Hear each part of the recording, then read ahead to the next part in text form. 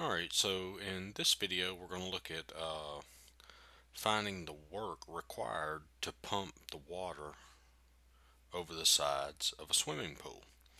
So it says we have a circular swimming pool and it has a diameter of 24 feet, the sides are 5 feet high, and the depth of the water is 4 feet. Okay, so how much work is required to pump all of the water out over the sides? And we use the fact that water weighs 62.5 pounds per cubic foot. And, so, and the way that we work this would work for, whatever, if it's water or whatever substance it is, as long as we have the weight of that substance. Okay? All right. So first, let's just go ahead and draw a picture of the pool. So there's the side.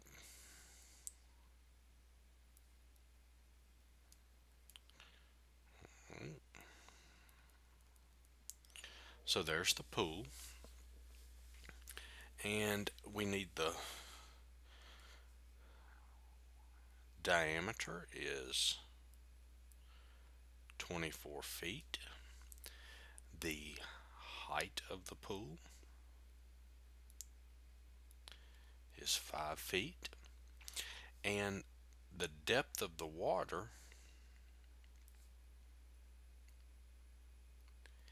is 4 feet. And so that means from the top of the water to the top of the pool is 1 foot. Okay. All right. So the way that we want to do this is don't worry about all of the water. Let's just look at one slice of it. Okay, let's slice this up. So if we look at a slice of the water,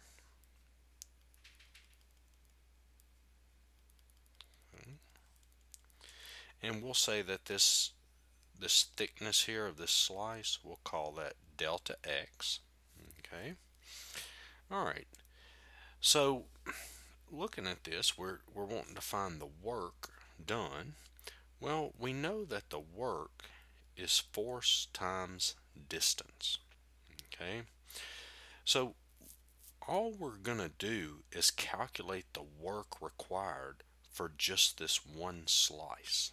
Okay, that's how we're going to get our function that we're going to integrate. So if I look at this, I need the distance of this slice to the top of the tank. So what's that distance? Well, we'll call it X. Okay. All right. So there's the distance, D, that's X. Now we need the force. Well, the force is the volume of this slice times the weight of the water. Okay? See, once we get the volume of this slice, that volume's in cubic feet. And then the weight is in pounds per cubic feet. So once we multiply the 62.5 times the volume of this slice, then that'll give us the force. Okay? All right. So first, let's get the volume. Okay? Well, we know to get the volume, this slice that we're looking at, it's a circle. Okay? It tells us it's a circular swimming pool. So we need the radius, which we know is 12. Okay? So the volume of this slice is pi times the radius squared times the height of this slice. So times delta X. Okay. So this is going to give us 144 pi times delta X. That's the volume of this slice. Okay. So the force, okay, the force is the pounds per cubic foot, the 62.5, times the volume. Okay, so the volume is 144 pi times delta X. So for the force, we get, when we multiply this, we get 9,000 pi times delta x. Okay, so there's our force. Well, we know the work is force times distance. Okay, so the work is the force times the distance, x. Now, remember, this is just the work for this slice here. Okay, but see, we're going to have a bunch of slices that we're going to move up, a bunch of slices of water. Okay, so the work, we can integrate it.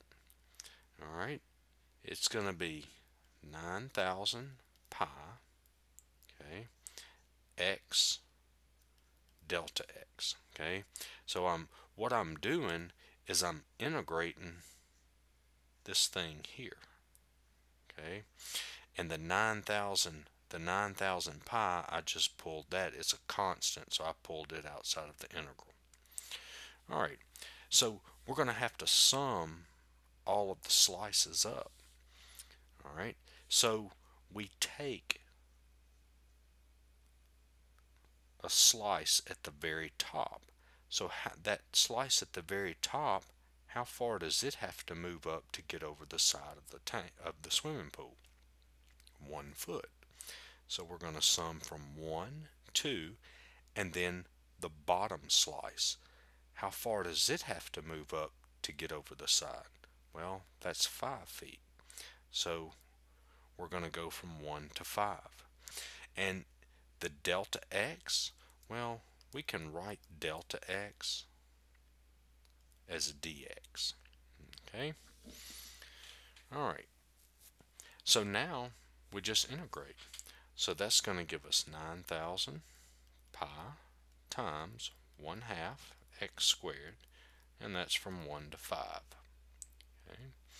And so that gives us, that's what, 4,500 pi 1/2 times 9,000 x squared from 1 to 5.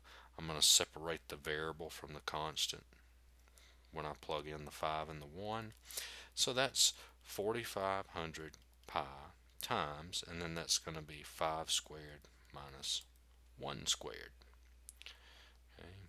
And then when we calculate this, this is going to give us 108,000 pi, and that is foot-pounds. This would be the work. Okay, so I do have another video on pumping water out of a inverted cone. You can check that out, and notice these units here were in feet and pounds. The other example is in meters and kilograms, and so it's, I mean, it's the same thing. It's just a little more you have to do to find the force. Okay, so check that video out. All these videos are in my in the playlist calculus integrals, so you can check that out. They'll be in there. All right, so I hope this helped. Give me a like, share, subscribe, and thanks for watching.